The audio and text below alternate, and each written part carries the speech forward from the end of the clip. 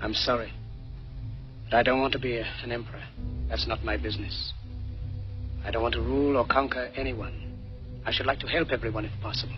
Jew, Gentile, black man, white. We all want to help one another. Human beings are like that. We want to live by each other's happiness, not by each other's misery. We don't want to hate and despise one another.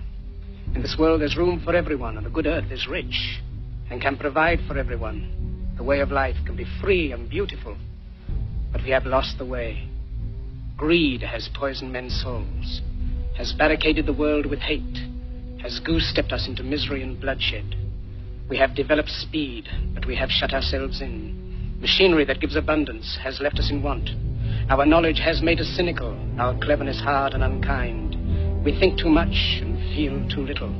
More than machinery, we need humanity.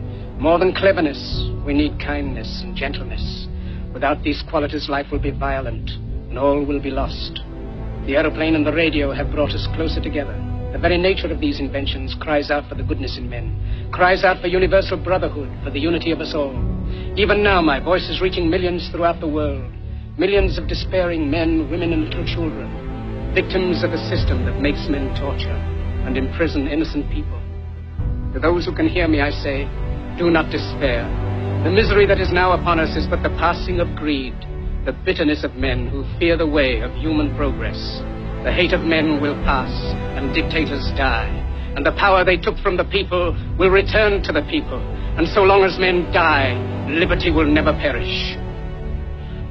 Soldiers, don't give yourselves to brutes, men who despise you, enslave you, who regiment your lives, tell you what to do, what to think, and what to feel, who drill you, diet you, treat you like cattle, use you as cannon fodder. Don't give yourselves to these unnatural men, machine men with machine minds and machine hearts.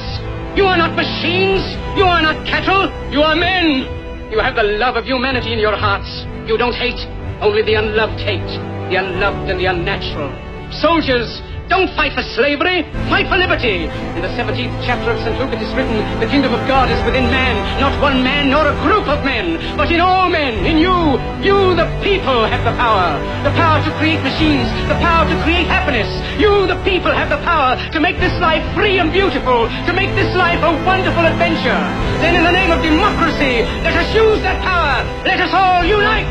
Let us fight for a new world, a decent world, that will give men a chance to work, that will give youth a future and old age a security. By the promise of these things, brutes have risen to power, but they lie. They do not fulfill that promise. They never will. Dictators free themselves, but they enslave the people. Now let us fight to fulfill that promise. Let us fight to free the world, to do away with national barriers, to do away with greed, with hate and intolerance. Let us fight for a world of reason, a world where science and progress will lead to all men's happiness. Soldiers, in the name of democracy, let us all unite!